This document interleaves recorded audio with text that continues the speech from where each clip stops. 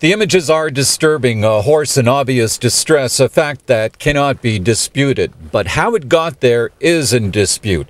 At the center of the controversy is Mike Anderson, a horse trainer from Castanet. There's no story here. There was an unfortunate accident and a horse had to be put down.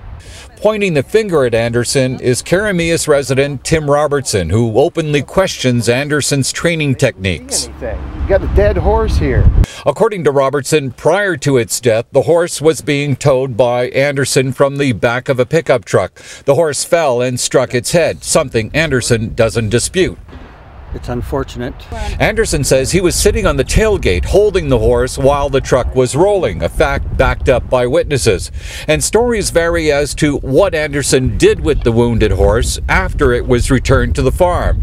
Witness Diane Fitzgerald says she spoke with Anderson shortly after he dropped off the injured animal. Well, he should have notified the owner. He said he didn't know where the owner was. He lived in Grand Forks somewhere. And I said, well, you better get a hold of somebody. I said, because you're going to have to destroy this horse eventually, or do something with it.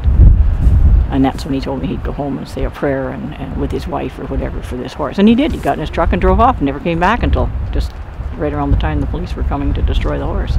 After Anderson left, Robertson showed up and started taking pictures. I jumped over the fence with my camera, took a bunch of pictures of the horse down, laying there alive and suffering.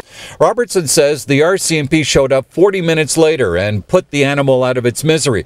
However, Anderson says he left for about an hour, and when he returned, the RCMP were on scene and offered to dispose of the animal. Anderson says it's all a big misunderstanding. I'm involved, so I wish it didn't happen. But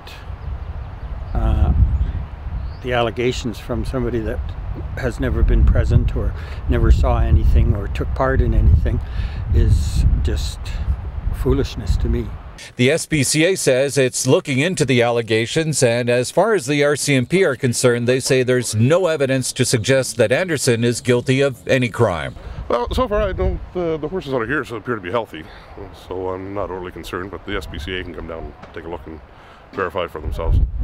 In Keremeos, Kelly Hayes, Castanet Media.